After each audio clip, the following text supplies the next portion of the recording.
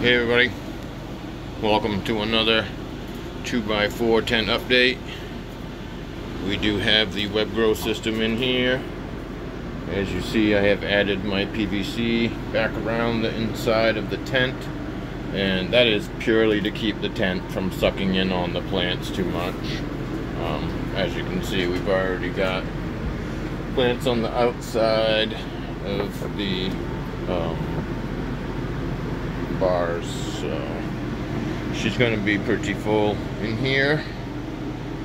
And this is all Roswell from North Genetics, which is super fireweed.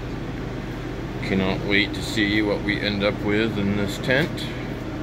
And got the Spider Farmer SF 2000 here.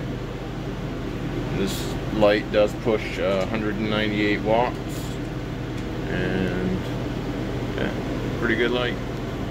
Had really good success with it so far, and I'm sure that we'll have success again this run. And I mentioned in the last video we were having a little bit of a magnesium deficiency. We totally took care of that, because I had dialed it all back to almost nothing, and just given them 2 milliliters per gallon of the CalMag, and I think 1 milliliter per gallon of the Sweet Raw. And it has greened them right back up. As you can see, the stems are nice and healthy, and we've had quite a bit of growth in the last few days. Looks like this plant is growing a little bit faster than this one for some reason. But it's gonna be lots of buds in here for sure. Once we get the next row of netting on, the metal net here, probably we'll put that on about the same height as this bar here, I'm thinking. Probably will work out pretty good. I haven't measured from the trellis, the top of here to the light. It's roughly 18 inches.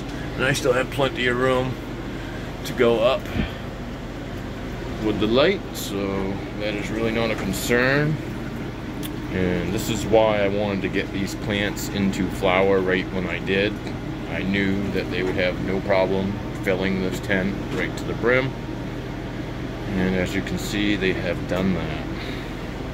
And these are in 5-gallon pots with pure cocoa. And we are running the Lotus Nutrients. As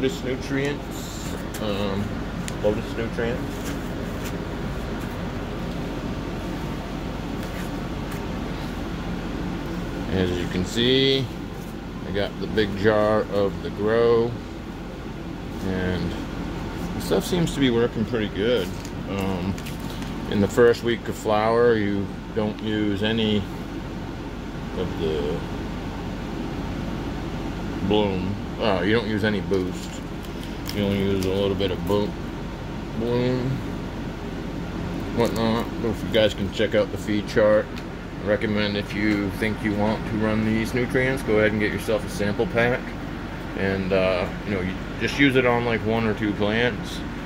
And I did kind of screw up a little bit and started feeding all of my veg with it when I got it, which is fine, other than the fact that we used up the nutrients pretty quickly, and I had to buy this one, which is the veg nutrient. This is all you use pretty much. They have a CalMag supplement also, but when I tried to order it, they were out, so I'm going to need to get some ordered, because I'd like to run just the Lotus line. I don't, without any other additives, is going to be my plan, because I think it's pretty affordable when it's all said and done, and that's what we're going for. So yeah, figured I'd give you guys a quick look. Got a few leaves we may pull out of here. I don't go real crazy right now. You know, we're only on day 8 of flower, so you know, I just pull a few here and there. Nothing real crazy, because the plants need these leaves right now to grow. And see, this plant over here is definitely right up there. This one's probably 4 or 5 inches, at least 4 inches behind. For some reason, not real sure why. But yeah, is what it is. It's a little bit wetter too. This one's a little drier, probably because of the plant mass. A little bit of extra plant mass on here. But anyways, just wanted to give you guys a quick update of the 2x4 tent with the Roswell from North Genetics.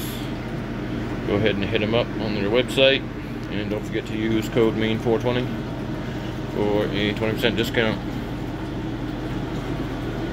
Alright everybody, thanks for watching. Stay medicated. Peace.